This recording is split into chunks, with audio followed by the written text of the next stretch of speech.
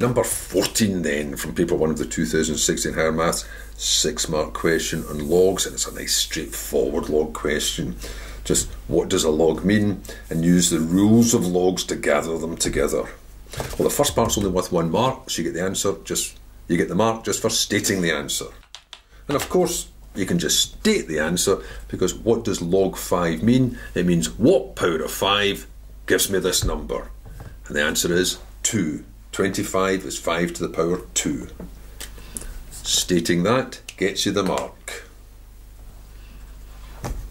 There's no need to go through that routine of, oh, log 5 of 25 is log 5 of 5 squared, because by the time you've done that, you know the answer in advance, and then bringing that to the front. So it's 2 times log base 5 of 5.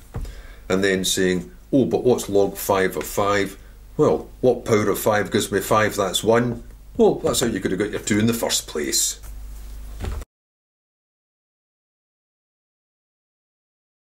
So B.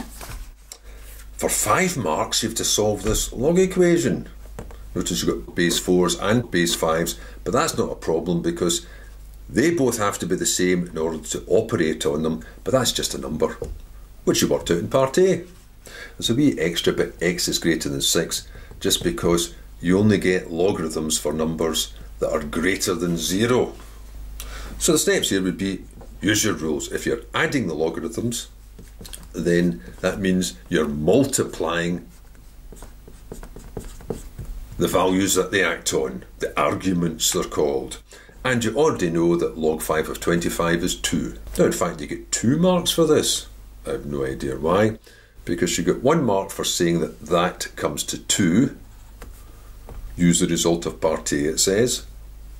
And you get 1 mark for using the law of logs to add them. Now the next part, luckily, I'm glad to see this happening now. In order to solve that, you don't need to then change 2 into a logarithm base 4 and then say the logarithm of that, like this for instance. How can you make 2 into a logarithm base 4? Well, you can make 2 into a function acting on it as long as you do the function of its inverse.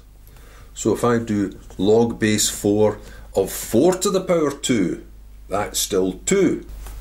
So that's equal to log base 4 of 16. So in this line you could have written, but it just takes a long time, doesn't it? Log base 4 of that equals log base 4 of, then you'd have to fiddle that back into base 4, which is 16. And then you would say, well, the logarithms are a proper function. There's only one answer for each input. So if the answer to this is the same as the answer to that, the starting value must be the same as the starting value. But you don't need to do that, just use the laws. They've got it written down this way here anyway. Which is the sensible way to do it. You're solving an equation, so apply inverses to remove functions you don't want. What's the inverse of log base 4? It's 4 to the power. So this is 4 to the power 2, straight away. That's the next mark. Glad to see that coming back in. And then bring it all to one side, because this is going to be a quadratic. So obviously you've got x squared minus 6x, that's a 16, minus 16 equals 0. That gets you a mark. The marks are just piling onto the page here. Next part would be, now solve that. Well, it's just x's. Multiply to give 16 with a difference of 6. Well, that's 2 and 8. The larger one is minus, this one says it's plus, so now you've got 2 answers. X is negative 2, x is 8, but you had to begin with x has to be greater than 6, which means x equals 8 as x has to be greater than 6.